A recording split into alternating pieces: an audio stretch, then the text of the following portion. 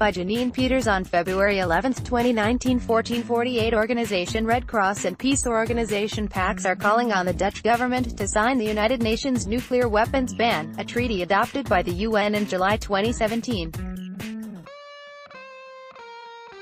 The Netherlands then abstained from voting on the ban. All the countries with nuclear weapons and almost all NATO countries boycotted the vote, NOS reports.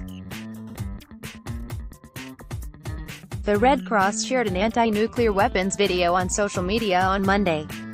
"We do this to get more awareness about nuclear weapons," spokesperson Iris van Diens explained to the broadcaster.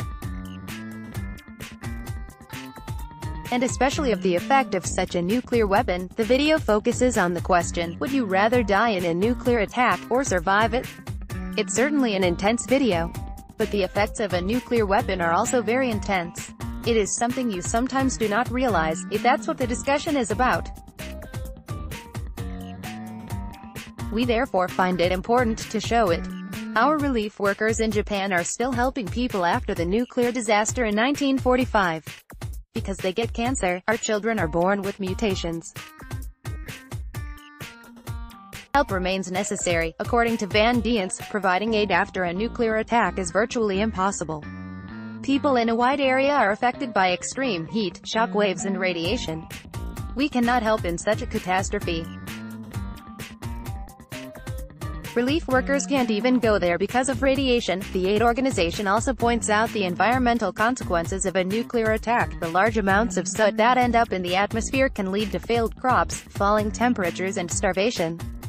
Earlier this month, both the United States and Russia withdrew from the INF treaty dating from the Cold War.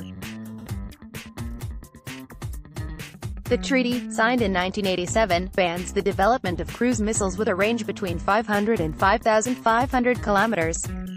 Shortly before the two countries withdrew from this treaty, the Dutch government's Advisory Council for International Affairs (AIV) said that the number of new nuclear weapons and the increased tensions between countries that own such weapons pose a major risk for international security.